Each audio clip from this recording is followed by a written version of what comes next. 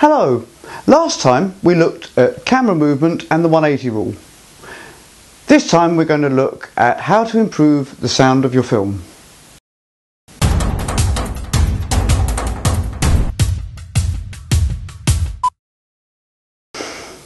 It's very easy to forget about sound when filming. Even some professionals don't pay enough attention to the sound on their film. At the end of the day, if the quality of the film is not that great, if it's got a good sound, you will watch it. If it's not got a great sound, you're not going to watch it. So, how do we improve it? First of all, do not use the inbuilt mic on the camera. They're crap. They take in too much ambient noise, they're not very good quality, and I'm sure that the manufacturers increasingly are thinking we're deaf idiots who've got no idea about sound. But this isn't true. So when choosing a camera, always try to go for a camera that's got a mic socket and headphone socket, because the first thing you're going to need are headphones.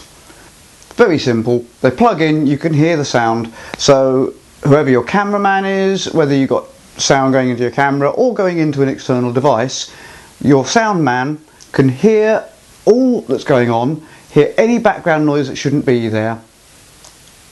Always useful. I found that the small earbud ones that go in your ear, they're pretty good because they do cut out a lot of external sound that you could mistake. Microphones. Well, as you probably guess, here I'm using a little tie mic. There we go. It connects, it clips on you like so, and this one is a radio mic. It clips on your belt. It gives your talent the luxury of being able to walk around with not being attached to the camera. You can also get wired tie mics like this one. There we go, that clips on you, that plugs into your camera or recording device. They're very good for when you've got a scene where you've got a wide angle shot and it would look silly with your two talents walking along while they're being followed by a sound man with a boom and a fluffy end. Next, we've got one of these mics. They're very good for close-up work if you're in a noisy environment or interviewing people, especially outside, in a street or by a road. You can talk and then ask them a question and you get a good sound with it. Last, but definitely not least, is the good old boom mic. These can set you back anything from £20 up to £20,000, and yes, I have seen some at that price, probably made of gold, but basically you can hold them up high and it picks up the surrounding area, so it can pick up your scene and your talent speaking. If you want to get better sound, you go for an external recorder. Now the professionals will use either a DAT recorder or a digital DAT recorder, but for a cost-effective way, go for one of these. This is a mini disc recorder and player. It takes these. It records your sound digitally and you get far better control over the sound quality that goes in. This is where one of these comes in, a clapperboard. Have you ever wondered why the pros use a clapperboard? Well, it shows details about the film, the day, the date, the scene number, what take, which helps with the editing process. Also, you get this, a clap, which helps match up the sound to the film.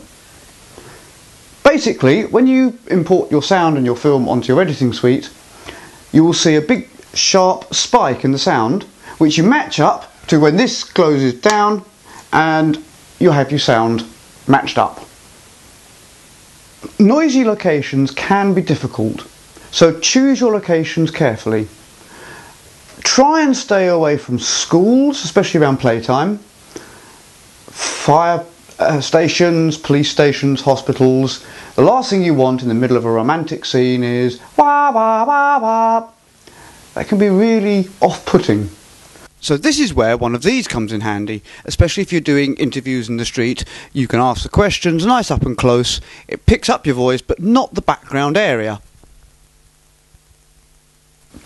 Other places to try and stay away from are building sites.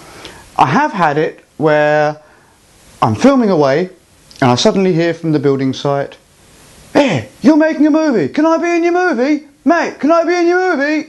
And you think to yourself, wish I could shoot him. I really wish I could shoot him. Sorry there isn't a little film explaining and showing sound, but it's pretty hard to explain sound in a film. Next time we're going to be looking at lighting. Different types of lighting, different techniques, what you can do with lighting and without lighting, what you can do with reflectors. We're going to cover night shots, day shots, simulated shots, shooting outside, shooting inside, and what you can do on a shoestring budget. Well, I hope you enjoyed this.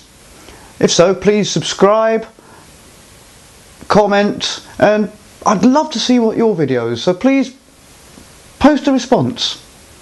Bye for now.